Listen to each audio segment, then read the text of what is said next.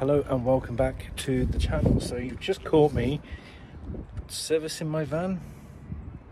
Again, it's a thing that I learned off Neil from Urban Van Life last year, so I'm doing this myself this year. It's just something that I need to keep refreshing in my mind and keep doing myself, all because eventually when I get back on the road and go traveling again, I need to be able to service the van while I'm away. So yeah, I bought a service kit off eBay, so I'll put a link to that for anybody who's interested of what I'm actually using. But the service kit arrived, all that sort of stuff. So all we're doing now is just changing the air filter, and all that is this part here, just 4 normal screws, and that is in there. So you just take out the old one, which doesn't look too bad, to be honest, and all you do with that is chuck it, and then the new one goes straight in to there and just screw in. So the 4 bits of kit that I've got for this service is so the air filter, fuel filter, engine oil change, and the cab filter as well, which is the pollen filter. So we'll get that done. So as always, I'm starting with the easiest one to make it look good. So let me carry on with that. So in the service kit, all my engine oil, there's there's about 6 litres there. There's the oil filter, fuel filter, pollen filter, air filter. It's all in there. So that's arrived. I did buy an oil drain basin, 8 litre, so I can drain the oil off and all that sort of stuff. And obviously my tools that I carry around with me. Other thing that I have bought, some black plastic gloves, oil filter wrench, they're handy to carry, and some funnels for pouring the oil back into the engine, which is down in there. So again, that helps. Bits and tips, especially pouring the oil back into this tight space here. Those funnels will just make it easy and all that sort of stuff.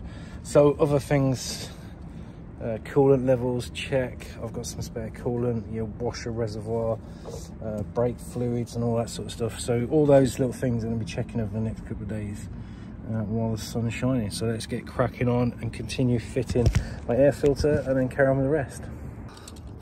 Air filter done. I think next what I'm going to do, I've never done this one before, but I am going to watch a video on YouTube of doing the pollen filter in the cab, because that's going to be quite tricky, I think. So we'll do that. Back in a bit. So this is me attempting to do the pollen filter within the cab. So I believe there's 1 screw in here, and then there's a couple of screws up here which should detach this, and then that should have an electrical wire clip at the back, so that comes off, and that should all come out, I'm hoping. And I believe behind here is the pollen filter. Fingers crossed. There's the 2 screws there, and when these pop out, these are hanging off these 2 connectors. So before you rip this off, just release these 2 wires, and that will come away, and that will open that up. Now I believe I can fly. I guess it's unscrew these to open this up, because it's behind there. So yeah, when you take this off, just be aware that these 2 are hanging off the back of here. So when you pull, these are really tight, so don't pull too hard, otherwise they'll snap off. Right, let's this. All those screws come off. This then with a bit of resistance comes away, and then you expose this area here, and I believe that is the friggin' pollen filter. Let's have a go. These two little screws. This flap pops down, and in here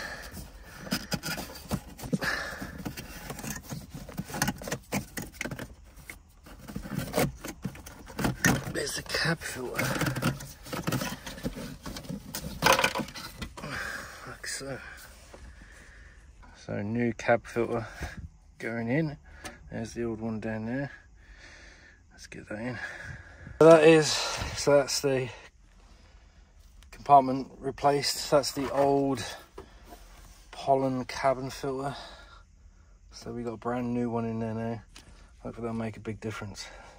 Done. Next.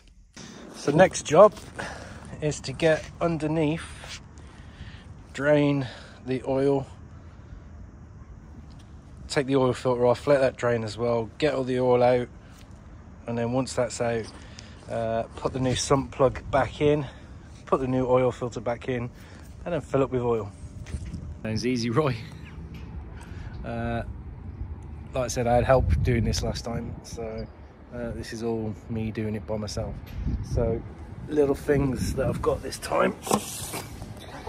Something to drain the oil with, like an oil filter wrench tool, and again the in the set that I ordered off eBay, the oil filter and the sump plug arrived along with the oil, and all I've done is put a bit of cardboard underneath so I can lie on that to get underneath. I have got my tool set ready to get the sump plug off, so I'm gonna stop filming and get underneath and stop waffling and get it done. Come on, Rob, get on with it. So that's us done on the oil change. A little bit messy. So there's the old engine oil, the old oil filters in there, sump plugs in there. So just completely drained off the oil, put the new filter back on, put the new sump plug back on, and then I've got some oil to top back up with. So we'll do that in a minute. So that's pretty much, spilled some oil. That's pretty much the service done. So the only thing I haven't done is the fuel filter, because that's a fucking bitch to do, and I'll do that another day. But pretty much oil's done, air filter, fuel, pollen filter and all that's done. The main thing was the engine oil, because obviously after living in Scotland for like the 6 months and using the van extensively, you needed a really good oil change. So that's all done. Ignore that little bit of oil on the floor. That was where I missed when I was pouring the oil in. But literally I've looked underneath where the oil filter goes and the sump plug, no leaks, so that's good. Leave that to set off for a bit, and then I'll start the engine up and get the oil circulated around the engine, but that should be all good to go. I have done a dipstick test. I will go and buy some more oil and just keep that in the van and just check it over the next few days. But apart from that, that's it done for today. So one of the things I want to do is obviously another time do my own brakes. The other day I was underneath the work van here at Mule Vans, looking at the gearbox and all that sort of stuff. So I'm slowly learning about my own van for my next big adventures, when I can service the van and do everything myself and keep myself running. So I will love and leave you there. Not very exciting, not the greatest video, but it's a video as such that highlights the need for you to learn about your own van, be able to service while you're on the road, especially if you're going to go on a long adventure, which we'll plan at some stage. Cool. Right, take care. Thanks for watching. Thanks for being here. Don't forget to like, subscribe and all that malarkey, and we'll see you on the next video shortly.